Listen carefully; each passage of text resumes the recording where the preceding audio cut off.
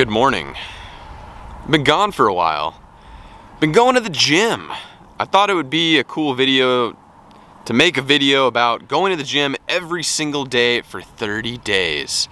And I've been going every single day for 30 days and beyond. Making all kinds of gains. All kinds. But then around day 19, I decided I didn't really want to make a video about this anymore because it simply would just be one of those videos where some dude talks about going to the gym and flexes with his shirt off, and it's just not something I wanted to put on the internet.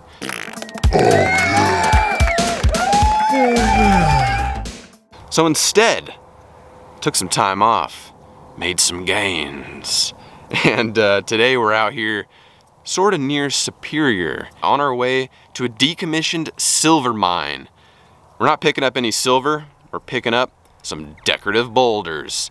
I guess this company has decided it's more lucrative to sell decorative boulders in this current time than it is to sell or smelt, and the whole silver process, I guess, well, just isn't as lucrative as decorative landscape boulders.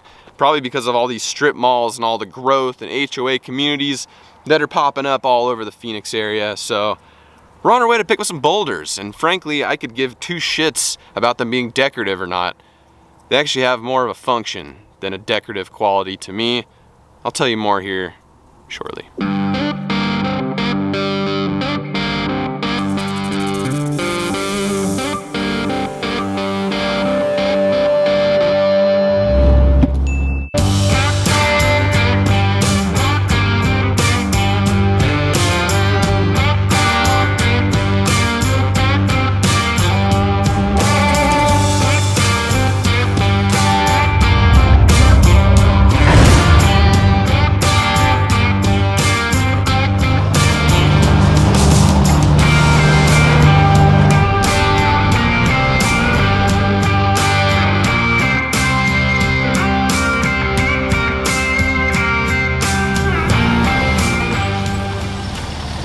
This is actually a really cool area, and I know it's hard to see, but you can see Weaver's Needle from here.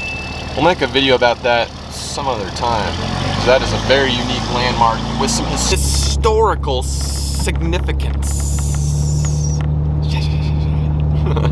This place is out here, I tell you what. It has no name that I know of.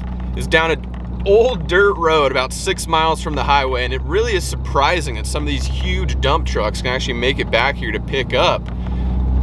You know, it seems kind of sketchy too, but I was actually here yesterday, already pre-ran it, met with the guy, so I know that it's on the up and up, and it's all legit. It's a good story though, I think. I'm stoked to have these landscaping boulders in my yard doing something functional. Functional, that's the key.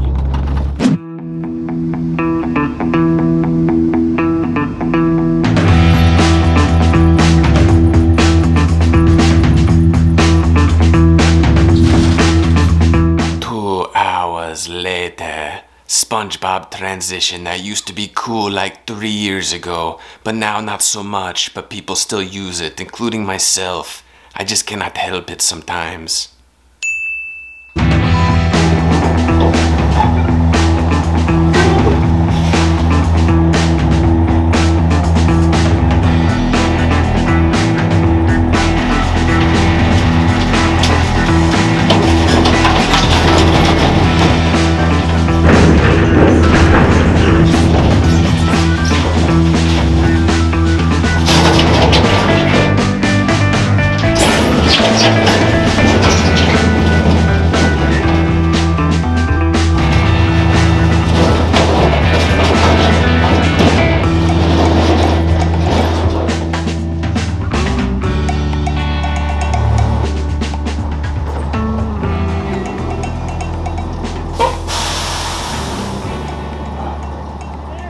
One of the most consistently challenging things about making YouTube videos is having the discretion to know when or when not to film something. For example, I would have loved to film at this mine location where they're loading up these giant boulders. They had some seriously massive equipment, absolutely massive in the Ponties. And they had some cool scenery, and you know, this whole thing though was kind of a low-key deal, and out of respect for the deal, I just don't think it would have been appropriate to whip out my camera and just start filming whatever my heart desired at this, at this mining location. I will, however, let you guys in on a little secret, and ever since I was a little kid, I've had an affinity for heavy equipment and machines. And my dad, whose job had nothing to do with heavy equipment, he used to bring me home these catalogs that were like, almost like the heavy equipment version of the Auto Trader, and I would look at all the pictures cover to cover over and over and over again, and I don't know, there's always just been something about heavy equipment that's kind of just been a draw for me. But anyway, I don't necessarily have the desire to work with heavy equipment. However, if I had whistle and diesel money, you bet I would buy a Cat 797 and I would drive that thing to the store at night. But anyway, we've strung this out long enough. What are these boulders for? We got about a little over 25 tons right here in the driveway, I think. Maybe another ton or two on my trailer out back, which in hindsight probably wasn't the best of ideas. There was some carnage, and we'll find out more once I pull the boulders off the trailer, but at the very least it's gonna need a couple new wood boards, and I don't know, I was just trying to bring the maximum amount of boulders over here in one trip. Let me show you what these boulders are for.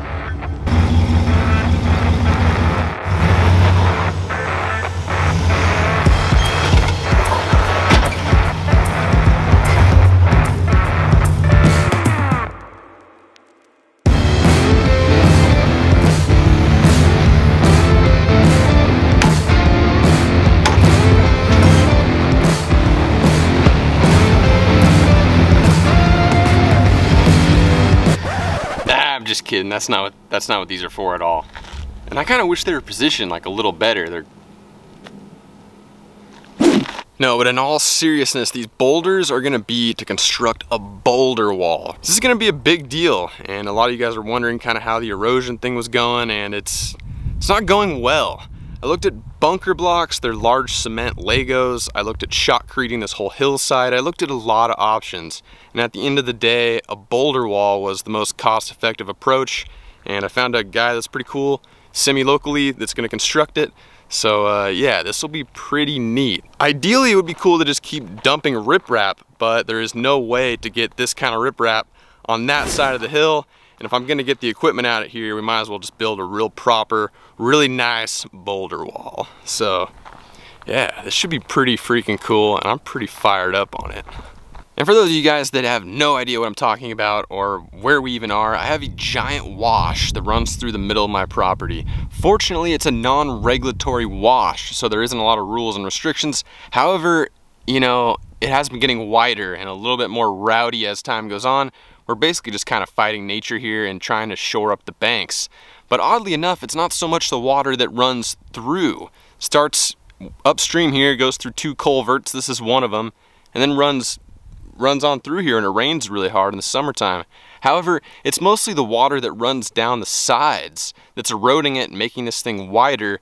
We have 19 kilowatts of solar on a slab at the very top of this wash, and that thing is slowly falling into the wash. So today, we made our first step in order to hopefully shore up this bank in a proper manner. Oh yeah. So, well, with that, I'm about to get to getting. I'm about to go try to grill some bacon on the barbecue. You ever try that before? Yeah, me neither. It might be good, or it might not. About to find out.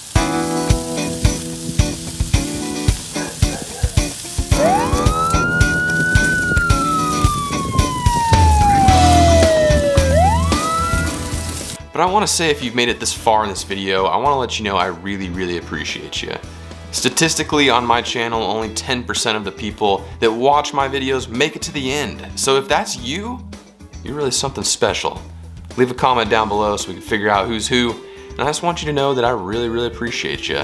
If you made it this far in this video, chances are you're already subscribed, you're already leaving a like, and chances are you're a real nice human. So with that, I will see you guys very, very soon. Thank you so much for watching.